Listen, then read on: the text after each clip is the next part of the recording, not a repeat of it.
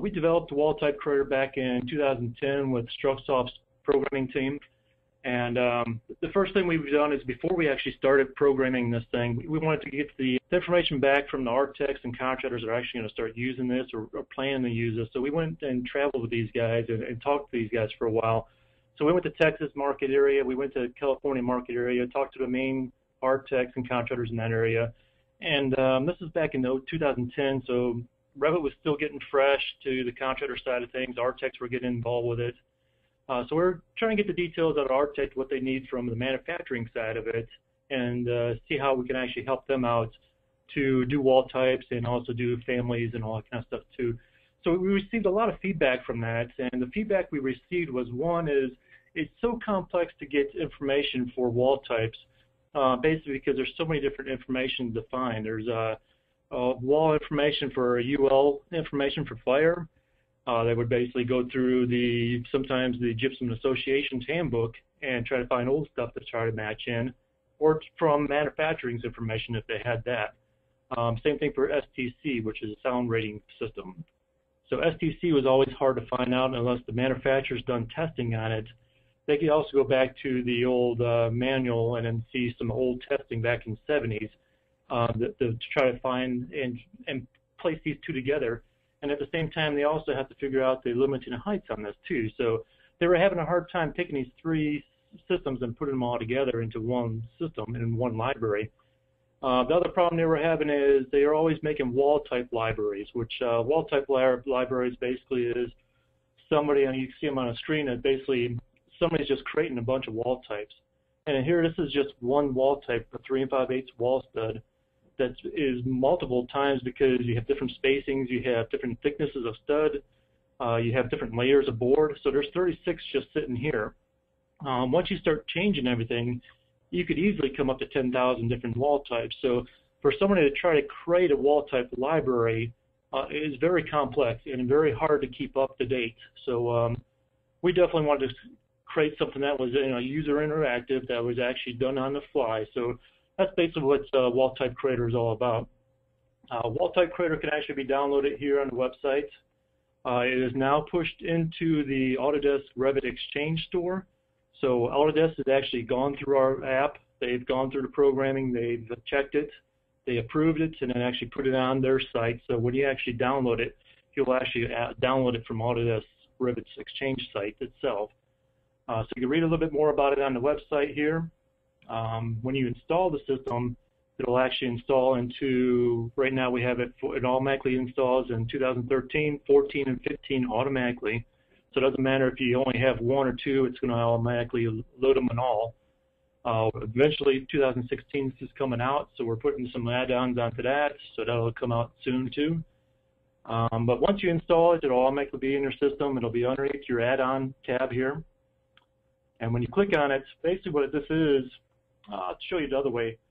And basically, I'll show you the original out-of-the-box Revit. When you look at a wall type out of Revit itself, you can see that what the architects were having problems with was basically the wall type itself is in there, but when you go to the properties, the metadata we call it, the type properties, you see that there's barely anything in there. There's information that needs to be plugged in, so the architect would have to fill this information in here. So this is a typical out-of-the-box Revit wall type that actually the architects have to go through, use that wall type, build it, put it in their library. They can save it in their library for later on to use, pull it back out, try to find it, and there's a very hard way of searching for it, but there is a way of searching for it. But you have to pull that back out of your library, put it back in your project. So keeping and maintaining that system at the same time is very complex. So we wanted to stay away from this. We don't want to stay away from libraries like family types. We wanted to stay away from little piecemeals of everything. So we didn't want to have 10,000 different families for you to pull in. So what we've done is actually made our system interactive. So when you start this add-on, what you'll see is actually on the left side here is actually a user interface filtered system. And you can see right here now it's at 420 wall systems right now. So the filter is actually brought down that many. We're filtered down by, right now, by different types of design. I'll walk you through that. And we're also filtered by different spacing. So if I took those filters off, easily I have over 10,000 different wall types, because right now we're stayed at 5 PSF for lateral loads and the deflection set. So once we turn those off, that filter would be over 10,000 wall types. So right now we're going to filter this down and try to find the system that actually works for what we're looking for a project. So I'll walk you through these real fast. You got filters for design, which composite and non-composite is very complex, but once you understand how to use it, there's a design help button to show you exactly what these mean.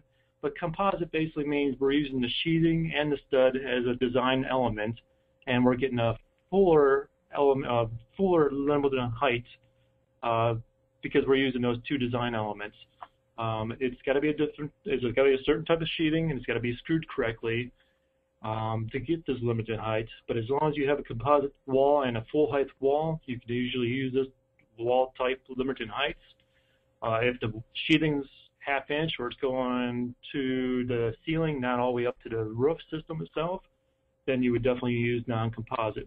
And if you had unsheathed, maybe one side only, you would use bracing at 40 inches on center, and the sheathing on the outside wouldn't help do anything for limited heights, so you'd use the non-composite limited heights on this one. So in this case, we're going to do a composite wall. Design filters, typically interior wall is 5 PSF, but we have the options to bump that up if you need to. Deflections for interior wall, typically over 120 or 240. We'll keep it at 240. We have the options here to actually scroll up to what we're looking for. So I'm going to say we're looking for a wall height of 12 feet. So it's going to actually filter me down. You can see the filter on the bottom here is filtering down. We've got all our wall heights or widths right now. So right now we're going to filter down to our standard 3 5/8 for interior. Again, this is all for interior wall systems. Then we're going to go do thickness. We're going to leave that down to, we'll leave it at Pro 25, 515 mil. And you can see right now we're down to 15 wall types. And let's say we want to have a 2-hour rating. You can actually scroll through all those. And let's say we want a STC, a sound rating of 40 STC. I want to hit somewhere in that ballpark. And you can see right now I'm down to 2 wall systems. So if I scroll down here, you'll see that's 3 5/8. It's a standard Pro Stud system, 15 mil. It's spacing at 24 inches on center. We've got the design information here. The limited height's 13'7", so I'm well above that 12-foot mark we're trying to hit. And the information that it's gathering for you is actually saying, okay, it's 2 layers on each side. That gets my 2-hour rating. It's actually going through our database automatically. That's actually pulling out all the ULs that actually can meet. In this case, we have 2 options. We have an option with putting insulation in it, which is going to give me a 54 STC, or we have an option that actually has insulation and also a resilient channel system, and that'll bump you up to a 62. This system you see right here is actually an online database system. So if you were actually online and you didn't have Revit and you wanted to see something similar to that, you could go to our website too and actually go to our ClarkDietrich iTools, and then here you have design tools also. This system is exactly the same system that's online here. So if you went into our calculator systems, this is the same filter user interface system that you'll see online and also on Revit. So these systems are exactly the same. They're using the same database. So in case you're on the field and you want to see something mobily wise, this works on the mobile system. And it also works on your desktop, so if you want to check something first before you start drawing it and get into Revit. So this system works on 2 platforms, desktop and also inside Revit and mobile, I guess you want to say. So I'll close that. So basically, you're seeing the same thing that you saw on that little iTools app.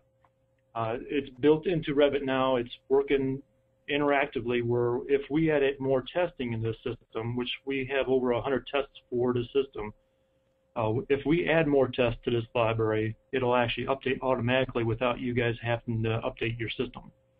So it's interactive updates through online database, basically.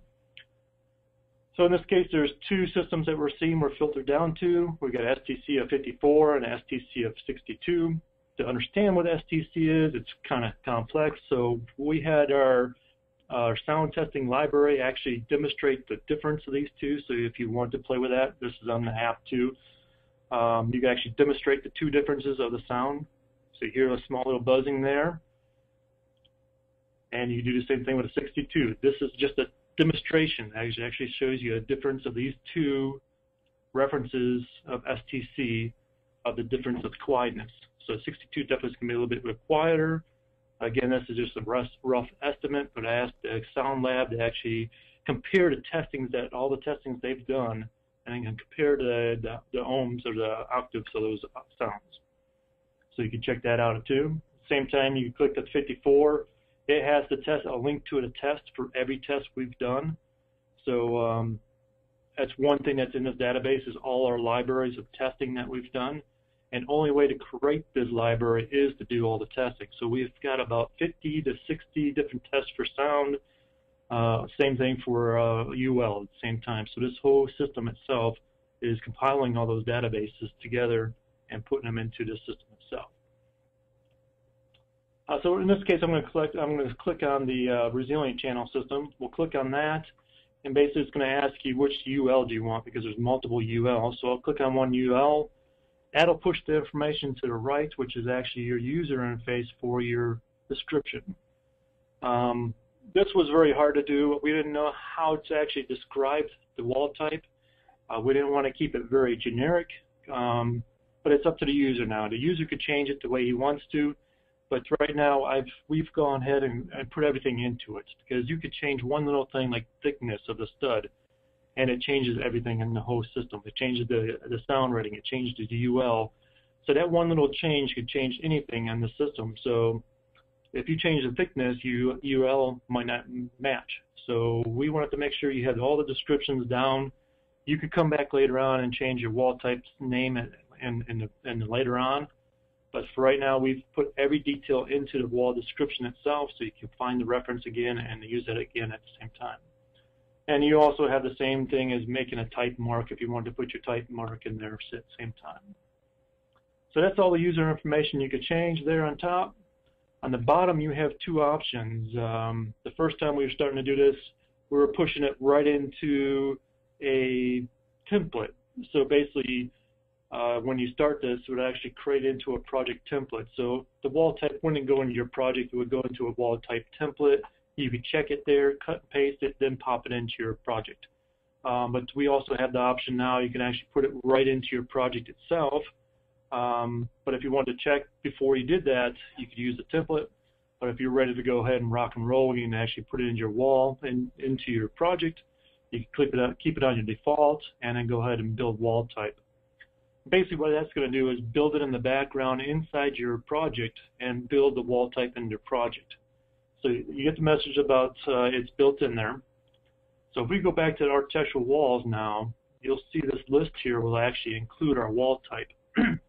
So that wall type is built into here. All that metadata that we filtered through would automatically go into the system itself. So I'm going to go ahead and click on that wall.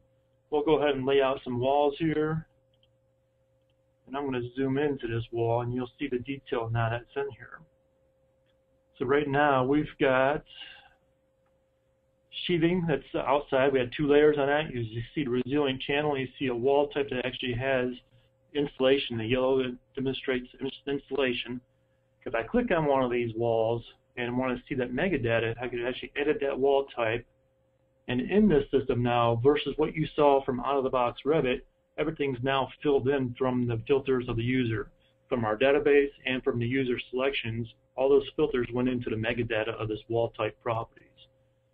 So now in here you can actually see there's manufacturing information, there's information about the wall types, you've got the 2-hour rating information, you have the STC information here, you have the linked sound testings, the linked UL testings at the same time. At the same time, we have design information that's in there. So the design information actually is linked in here. So if the architect hands it off to the contractor understands exactly how the architect was planning to design this wall. With this limited height, with the 5 PSF lateral load, and my maximum height of this wall would be 13'7". At the same time, let me go back into that again. At the same time, we have information about the lead information, which is brought in from our submittal system. And also we have information about our manufacturing information, technical information about our product itself. The submittal information is actually linked up here. So if you actually wanted to see a data sheet or a submittal of the product that you have selected, that submittal link is actually right here. So if you click on that, you will actually get a product submittal of this system.